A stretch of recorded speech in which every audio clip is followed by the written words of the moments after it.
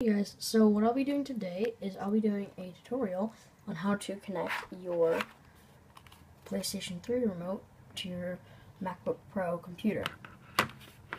Now the stuff you're going to need is, of course, your computer, your remote, a USB mouse or a trackpad, a mini USB cable, or your charging cable that came with the station. I'm using a GoPro cable in this case because it's just mini USB, connects the same. So yeah, let's get started. So what you're gonna do first is you're gonna make sure your Bluetooth is on. So what you do is you go up here, focus, come on, focus. Alright, well, it's right here. Let me just focus this. There we go. Then you go turn Bluetooth on. Mine's already on, so it'll set your Bluetooth off. Just yeah, make sure that's on. Then what you're gonna do is you're going to take the mini USB cable and plug it in to the computer. Sorry, it's hard to do this with one hand. And then just plug other end. Oh, make sure, sorry, I forgot to mention this, that you reset your controller first before you do any of this, because then just reset it. It's good. Just take a little paper clip and stick it in there. I don't know, I can't even remember what I used, but my paper clips were too big, I think. So yeah, I used something. If your paper clips are too big, just, I don't know, find stuff that's small and pokey. Oh, use a push pin. I don't know, don't use a push pin. Oh, whatever. So next you're going to take the mini USB side and plug it in to the controller. Oh, I just gotta set my camera down for a minute, or my phone.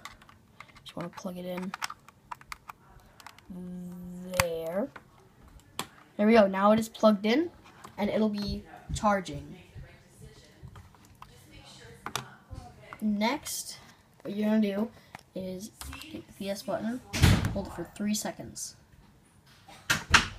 Okay, and then disconnect it.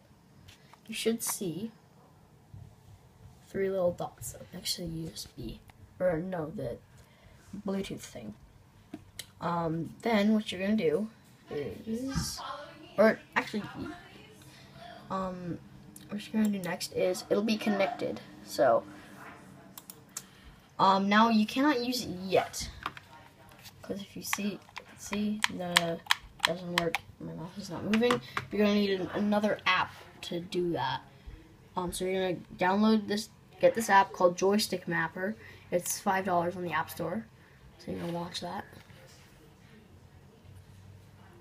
And then what you do is basically just click. I made all these presets and loaded some examples. So how you basically, if you just want to start from scratch, you go to add new preset, and then add new joystick, and it will automatically add the one that's connected, and then you bind, and say you can just press scan, and then we can make X, so it's like button 14, into keyboard key, let's make it into X. Okay.